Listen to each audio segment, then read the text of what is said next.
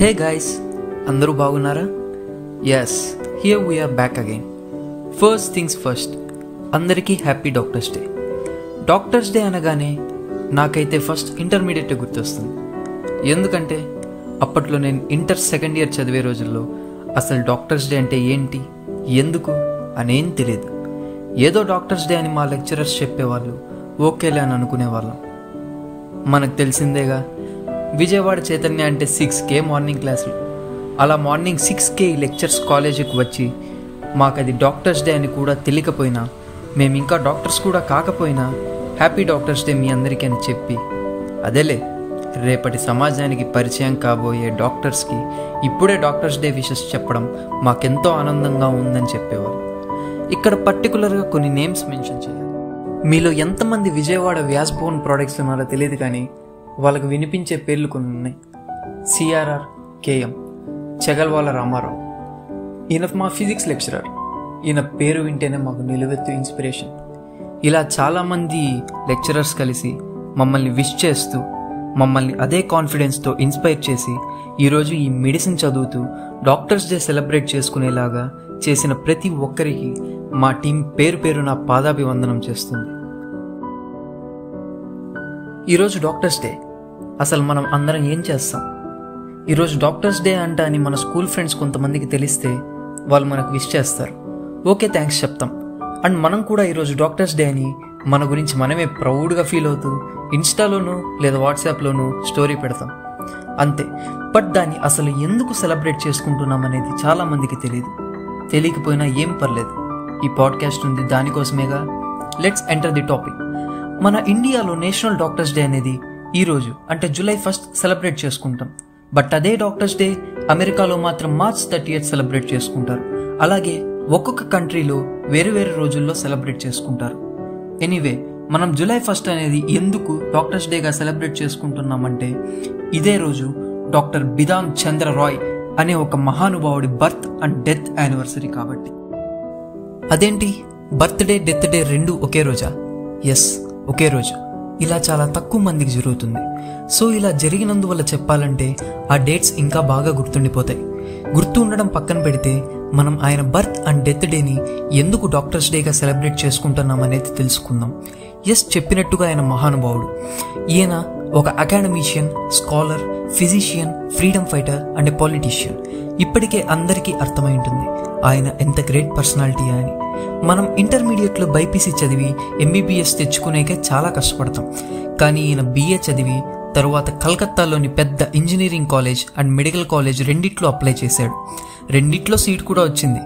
కానీ ఆయన ప్రజలకి డైరెక్ట్గా హెల్ప్ చేయాలని మెడిసిన్ సెలెక్ట్ చేసుకున్నాడు. కలకత్తాలోనే MBBS అండ్ MD చేసి ఇంకా చదవాలని ఇంగ్లాండ్ వెళ్ళారు. అండ్ తనకి మెడిసిన్ చదవాలని ఎంత పట్టుదలంటే 30 times, ఐ రిపీట్ 30 times తనని ఇంగ్లాండ్లోని సెయింట్ బార్థలోమ్యూస్ హాస్పిటల్లో తన అడ్మిషన్ రిజెక్ట్ చేసినా కూడా మళ్ళీ అప్లికేషన్ పెట్టుకునే అంత. ఎస్, అలా ఆ హాస్పిటల్లో 30 times తర్వాత అడ్మిషన్ వచ్చాక తన కోర్స్ని 2 years 3 monthsలోనే కంప్లీట్ చేసేసి వెంటనే వెస్ట్ బెంగాల్లోని కోల్కత్తాలో ఉన్నటువంటి తన ఇంటికి వచ్చేశాడు. ఇక్కడ ఇంకోటి చెప్పుకోవాలి, తను ఇంగ్లాండ్ వెళ్ళినప్పుడు 1200 rupees చేతిలో పెట్టుకుని వెళ్ళారు. తను అనుకున్నటువంటి చదువు పట్టుదలతో కంప్లీట్ చేసి ఇండియా తిరిగి వచ్చారు. అలానే ఇంకోటి ఏంటంటే, తను PG చేస్తూనే royal college of physicians, royal college of సర్జియన్స్లో మెంబర్గా కూడా అయ్యారు. ఇవే కాకుండా ఇంకా ఆయన రికార్డ్స్ ఎన్నెన్నో. అలా 1911లో ఇండియా వచ్చేసాక ఫస్ట్ కలకత్తా మెడికల్ కాలేజ్లో మెడిసిన్ టీచ్ చేసేవారు. తర్వాత క్యాంబెల్ మెడికల్ స్కూల్, ఆ తర్వాత కార్మికల్ మెడికల్ కాలేజ్. వీటిల్లో మెడిసిన్ స్టూడెంట్స్కి టీచ్ చేస్తూనే బయట కూడా ప్రైవేట్గా చాలా తక్కువ మనీతోనే ప్రాక్టీస్ చేసేవారు. అండ్ తన degrees MD, DSc, FRCS, MRCP. వీటిల్లో FRCS, MRCP సైమల్టేనియస్గా చేసిన అతి తక్కువ మందిలో ఈయన కూడా ఒకరు. ఫ్రీడమ్ ఫైట్ అప్పుడు కూడా people health and mental strength కోసం ఆలోచించి he made contributions to the organisation of medical education. And ఇది ఒక్కటే కాకుండా ప్రజల ఆరోగ్యం కోసం చాలా హాస్పిటల్స్ కూడా ఎస్టాబ్లిష్ చేసేలాగా తన వంతు ప్రయత్నం చేశారు, చేపించారు. ఉమెన్కి నర్సింగ్ అండ్ సోషల్ వర్క్స్లో ట్రైనింగ్ ఇప్పించారు. హూగ్లీ రివర్ ఉంది కదా, దాన్ని పొల్యూషన్ మీద ఒక స్టడీ కండక్ట్ చేసి వాటర్ పొల్యూషన్ ప్రివెన్షన్కి ఇంటర్వెన్షన్స్ కూడా చేశారు. ఆయన యునైటెడ్ ప్రావిన్సెస్ అండ్ ఇప్పుడు ఉత్తరప్రదేశ్లో మేయర్గా ఉన్నప్పుడు ఆ స్టేట్ని చాలా బాగా డెవలప్ చేశారు. Free education, public health care, road infrastructure, sanitation, lighting, ఇంకా ఎన్నెన్నో. అలా పాలిటిక్స్లో కూడా తనకంటూ ఒక ఇంప్రెషన్ క్రియేట్ చేసుకున్నారు. ఎన్నో మంచి పనులు చేసి 1931 to 1933లో కోల్కతా మేయర్గా ఉన్నారు. And he was the second CM of west Bengal from 1948 to his death in 1962. అంటే 14 years tenure అన్నమాట. He is also named as the maker of modern west Bengal. Politic కెరీర్లో ఎంత బిజీగా ఉన్నా ఆయన మాత్రం మెడికల్ ప్రాక్టీస్ చేసేవాళ్ళంట. అందుకే ఆయన్ని నేషనల్ డాక్టర్ ఆఫ్ ఇండియా. ఆయనకు ఒక బిలీఫ్ ఉంది, అది మనకు ఫ్రీడమ్ రావాలంటే ముందు మన కంట్రీ హెల్తీగా ఉండాలి, బోత్ మెంటల్లీ అండ్ ఫిజికల్లీ అని. ఈయన చదువుకునే రోజుల్లో మన అందరికీ తెలిసిన బెంగాల్ పార్టీషన్ గురించి గొడవలు జరుగుతూ ఉండేవి. మనకు తెలిసిందే కదా ఆ ఏజ్లో రేజ్ అవి ఎలా ఉంటాయో. ఆయనకి చాలా కోపం వచ్చేది అండ్ ఆ మూమెంట్స్లో పార్టిసిపేట్ చేయాలనుకున్నాడు. కానీ he resisted himself and concentrated on his studies. Because ఎడ్యుకేషన్లో ఎక్సెల్ అయితే మన దేశానికి ఇంకా ఎక్కువ చేంజ్ తీసుకురావచ్చు అనుకున్నారు. అండ్ తన స్టూడెంట్స్కి కూడా ఇదే నేర్పారు. ఆయన యూనివర్సిటీ ఆఫ్ కోల్కతాకి వైస్ ఛాన్సలర్ కూడా. మన రాయ్ గారు గాంధీజీ ఫ్రెండ్ అండ్ డాక్టర్ కూడా. 1925లో తను ఫస్ట్ టైం పాలిటిక్స్లోకి ఎంటర్ అయ్యారు. He has also been awarded highest civilian award Bharat Ratna in 1961.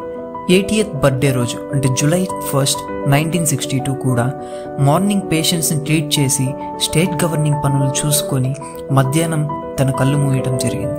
తను చనిపోయాక కూడా తన పర్సనల్ ప్రాపర్టీస్ అన్నిటినీ సోషల్ సర్వీసెస్కి అండ్ నర్సింగ్ హోమ్స్కి డొనేట్ చేసిన మహానుభావుడు. ఆయన పేరు మీద hospitals, medical colleges, engineering colleges కూడా ఉన్నాయి.